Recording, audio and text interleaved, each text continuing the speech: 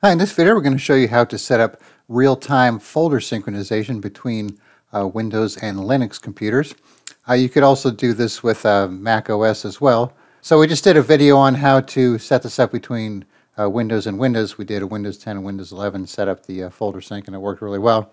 So this is a program called Syncthing, so it's free. So for Windows, you just need to download the zip file, run the executable, which will start this box here going, which you have to leave open. So you might want to watch the Windows and Windows sync video just so you kind of get an idea how it's set up, because I'm not going to go over the same details for this. So once you have it set up here, you have it running, you have your default folder, which is right here, the username or user's username, and then sync.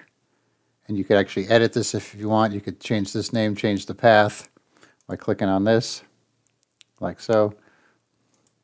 So one thing you want to be aware of is when you set up another computer for a remote device, you want to come back here to your default folder and go to the sharing section and make sure you check the box to allow the sharing to happen, and then you can put an encryption password if you need some more security. So here you can see we have the Windows 10 computer disconnected because it's shut down. Then we have this Ubuntu Linux computer up to date that's connected right now. And you could add other devices. So the way you add a device is you click on Add Remote Device. You need the device ID, and then you could give it a name. Then you have a sharing section here in Advanced, which you don't really need to do anything with. But for this device ID, you want to go up to Actions, Show ID, and then you could copy this here, and then just go back in, Add Remote Device, paste it in, give it a name, and then go back to your default folder here, go to the sharing section, and make sure you check the box to have it shared here. And to get to the GUI, to be able to use the GUI interface, you're going to need to set up a user for that, which is done from the Action and Settings and GUI, and then you put in a username and password.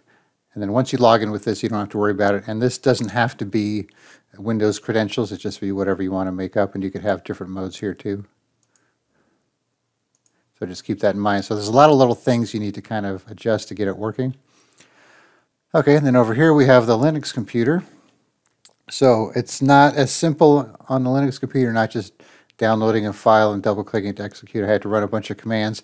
It's all spelled out on their website, so depending what version of Linux, you're going to have to do it a different way, so I'm going to leave that up to you to figure out how to get it to work.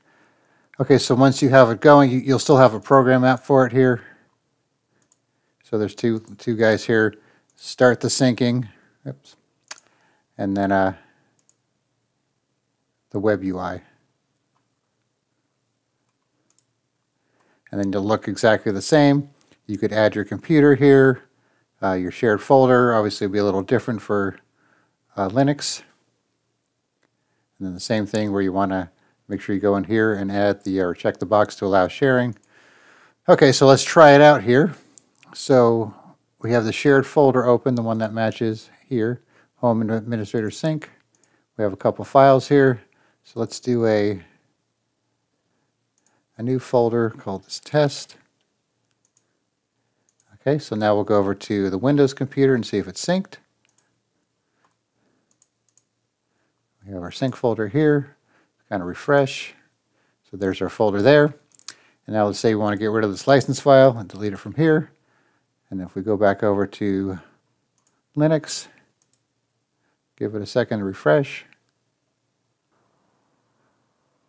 Okay, so now it's gone. So you could see it syncs everything in real time, just takes a couple seconds to kind of catch up. So you could have multiple computers, Windows, Linux, Mac OS, and then once you have that shared folder or that sync folder set up, it doesn't have to be the same name for every computer. So, just name it whatever you want, put it wherever you want, and just, when you're using that folder, it'll sync everything over to that folder.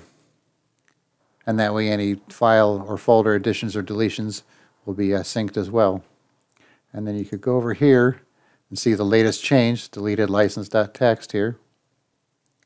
And then recent changes here. You can see what happened here. Deleted, modified, and so on. Like that. So hopefully that makes sense. If you're, pretty good with computers, you should be able to figure it out, just, poking around a little bit. And they have a write-up on their website too if you want to see some instructions. So I'll put a link in the description where you could download this and check it out. And then I'll also put a link to the Windows and Windows video if you're going to be using it on just Windows. And that might give you some more ideas of how it works. All right, thanks for watching, and be sure to subscribe.